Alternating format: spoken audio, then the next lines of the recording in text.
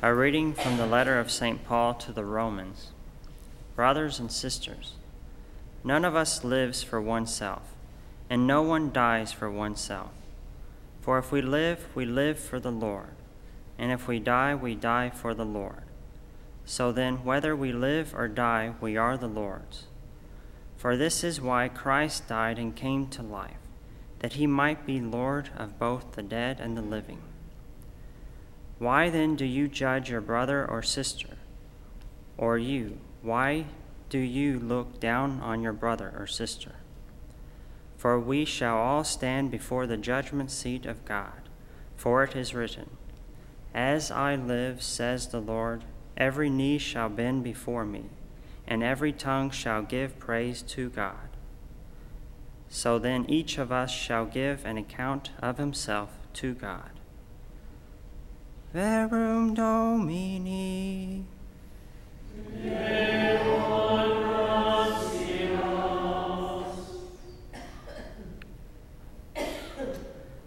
I believe that I shall see the good things of the Lord in the land of the living.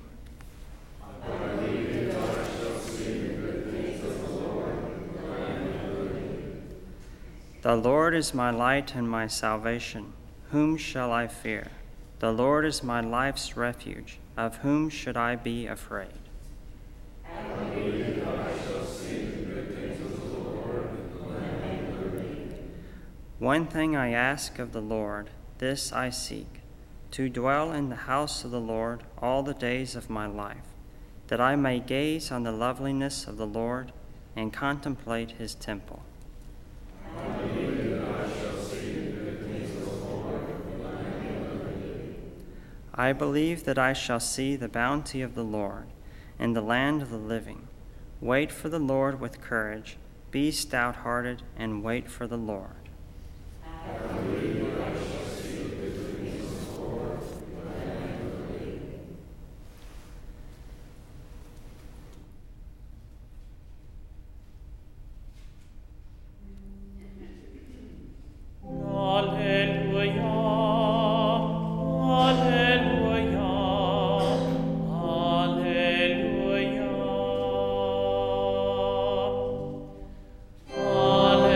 Alleluia, alleluia, alleluia. Alleluia, alleluia. I give you a new commandment. Love one another as I have loved you. Alleluia, alleluia, alleluia. Dominus vobiscum. Et cum spiritu tuo. Lectio Sancti Evangelii secundum Lucam. Gloria tibi, Domine. The tax collectors and sinners were all drawing near to listen to Jesus. But the Pharisees and scribes began to complain, saying, This man welcomes sinners and eats with them. So Jesus addressed this parable to them. What man among you, having 100 sheep, and losing one of them, would not leave the 99 in the desert and go after the lost one until he finds it? And when he does find it, he sets it on his shoulders with great joy. And upon his arrival home, he calls together his friends and neighbors and says to them, Rejoice with me, because I have found my lost sheep. I tell you, in just the same way, there will be more joy in heaven over one sinner who repents than over 99 righteous people who have no need of repentance. Or what woman having 10 coins and losing one would not light a lamp and sweep the house, searching carefully until she finds it? And when she does find it, she calls together her friends and neighbors and says to them, Rejoice with me, because I have found the coin that I lost. In just the same way, I tell you, there will be more rejoicing among the angels of God over one sinner who repents. Verbum Domini.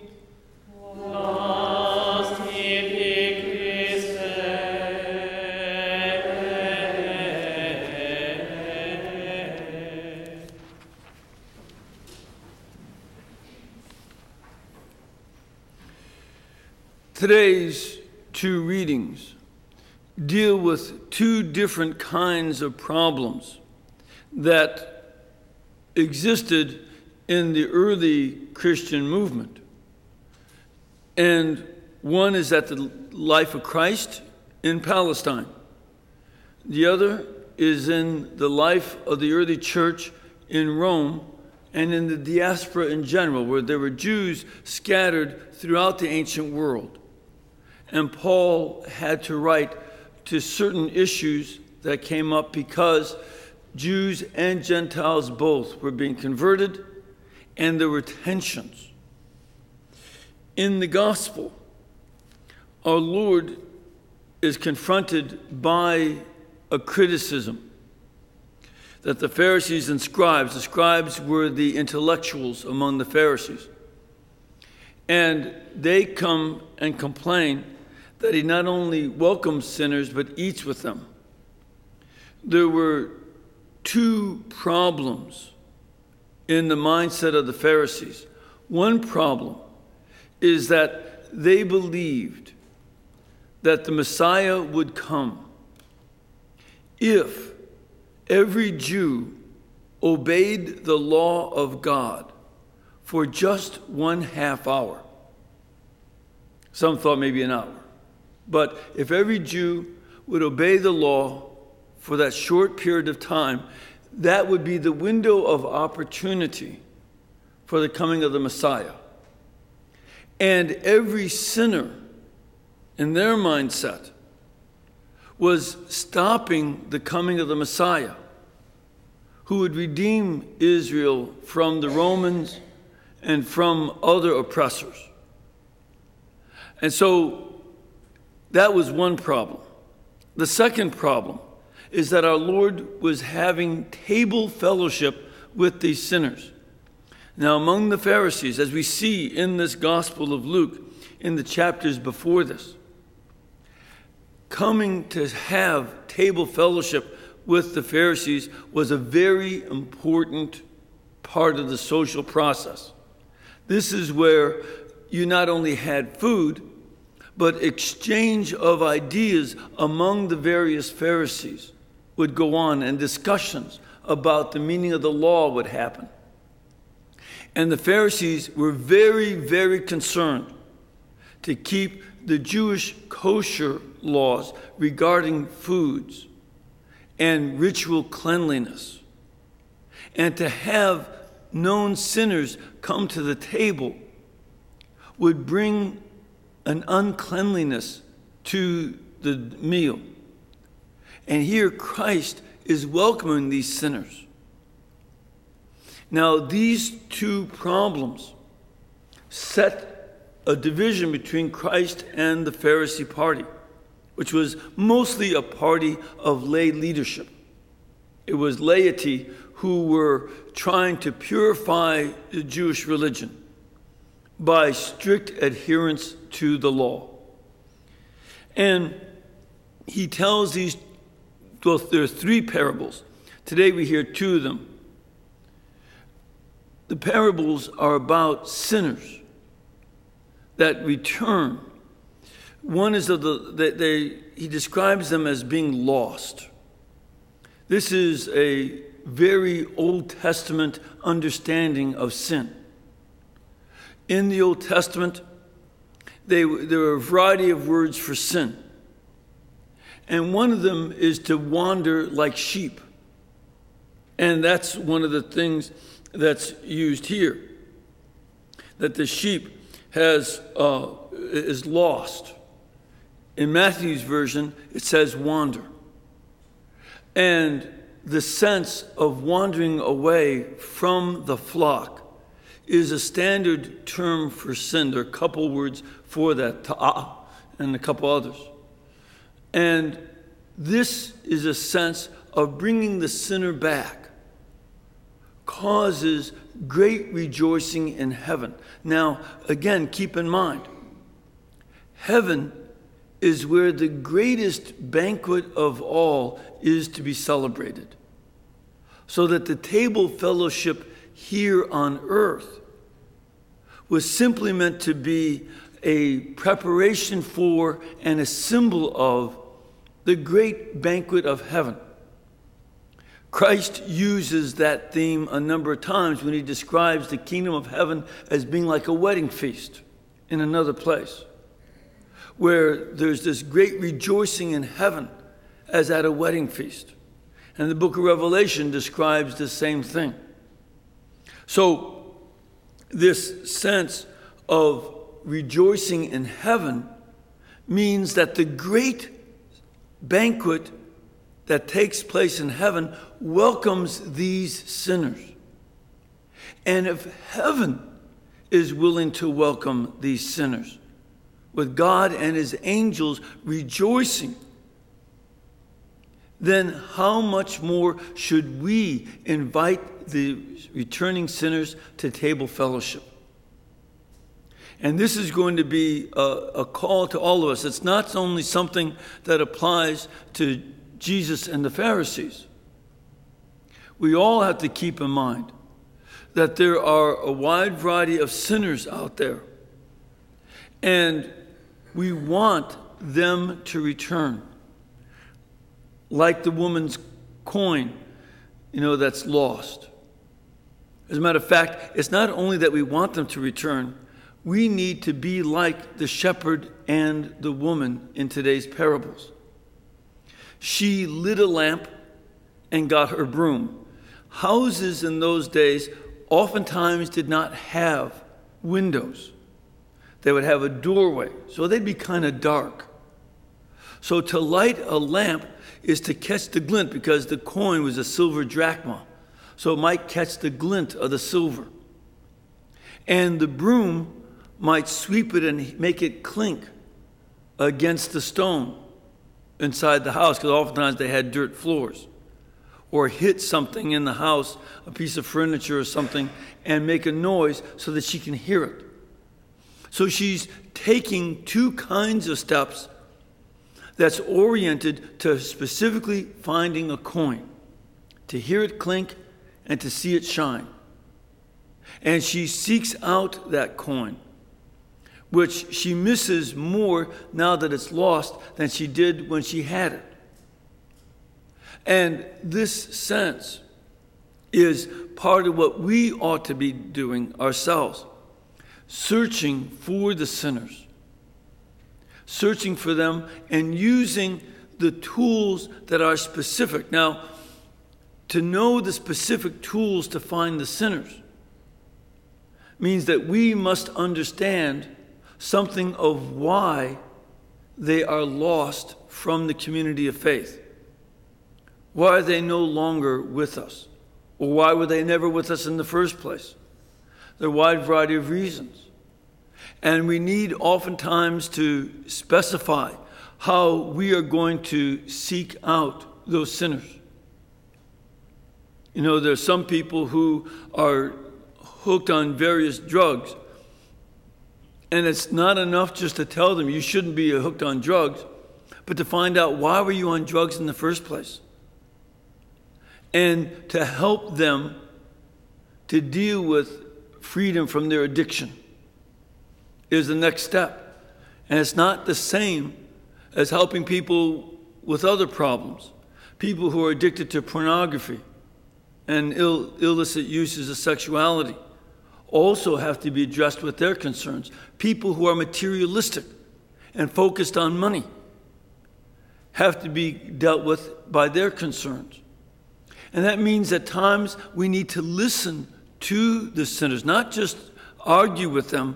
Listen, what is it that keeps them away from the flock? What is it that keeps them lost? And then use what we can to the best of our ability to coax them back. Now, there's also another thing we have to keep in mind. that we cannot so get into the world that we get trapped by it. We don't want to say, well, I'll try to understand the drug user by trying drugs. That would be a mistake. That would be a mistake. I'll understand the pornographer by using pornography. That would be a very serious sin. So we don't want to go to that extent of trying to find out. We don't need to take the poison to know that it's poison. But we need to understand from them why they are the way they are and to help bring them back. This is going to be our task. And to rejoice that they return to faith in God, to good morals, to righteousness on all sorts of levels. These are going to be part of our tasks. Whereas St. Paul is dealing with a different situation. The Jewish community who lived in the diaspora, that is, they lived in the Greek and Roman cities, and they formed communities among themselves within those cities because they had to keep the kosher laws regarding food. They also had Saturdays off. The pagans didn't take a day off. They didn't have a holy day. And so the Jews were distinct. Plus they had various feast days. And in the first 6 verses of chapter 14, from which our reading is taken today, St. Paul is describing how some people are dividing themselves up within the community over dietary issues. Some are not eating any meat and eating only vegetables to make sure they're not polluted by unclean meat. And they didn't worry so much about vegetables and grains. While others were celebrating the freedom of Christianity and not worrying about it because they didn't care about those things. Both of these tensions existed, and there was a danger that some of the Jewish Christians would be so scandalized by the Gentile Christians who are not keeping kosher laws that they might say, we have to go back to our Judaism. Christianity leads to watering down. Or the other danger was to try and force the Gentiles to follow Jewish dietary laws and their feast days. And St. Paul was saying, look, either one of these is fine. You have to stop judging each other over those issues. And that's his point in today's text. That's why it says, none of us lives for himself, and no one dies for himself. If we live for the Lord, and if we die for the Lord. So then whether we live or die, we are the Lord's. And that this is going to be the basic principle by which we discern how we act in regards to feast days, holy days, and other things of the Jewish calendar versus not keeping them as Gentiles. That's why we do it. And that the basic issue is, this is why Christ died and came to life, that he might be the Lord of both the dead and the living. That Christ's death and resurrection is the norm by which we judge the behavior of keeping the Jewish holy days or not, keeping the Jewish kosher laws or not. And if it does not affect the death and resurrection of Jesus Christ, then we don't make it into the be-all and end-all. His death and resurrection is the turning point, and not these other issues between Jewish practices and Gentile practices. And that's why he then says, why then do you judge your brother and sister? And the issue is, you don't have a reason to judge them on this basis. To judge them as a bad Christian because they don't keep the Jewish holy days, or to judge them as a good Christian because they do keep the kosher laws, is not for us to do. For we shall all stand before the judgment seat of God. He will be the one to judge our hearts. And that judgment is going to be true.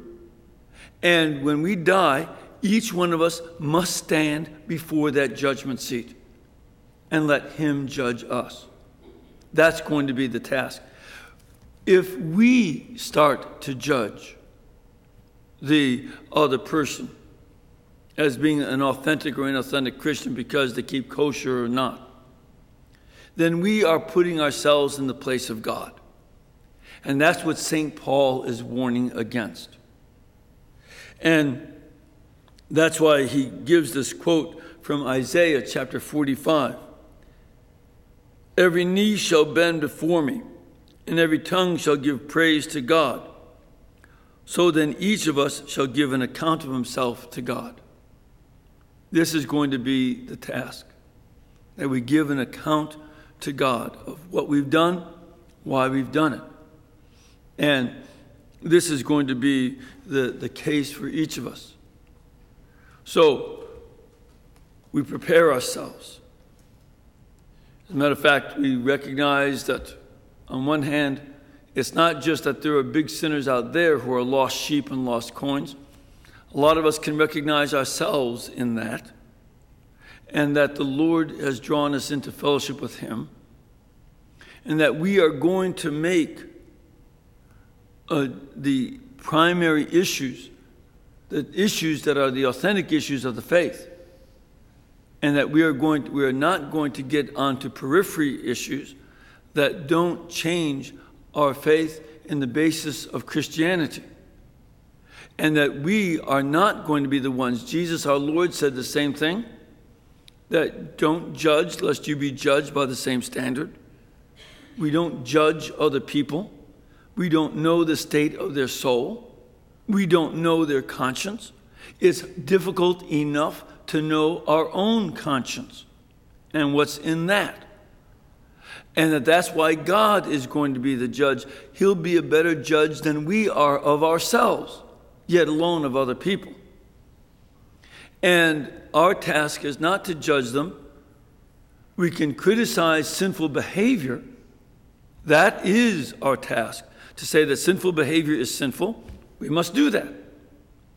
But we don't say, I know you're going to hell. I don't know that. That's none of my P's and Q's. That's up to God our Lord.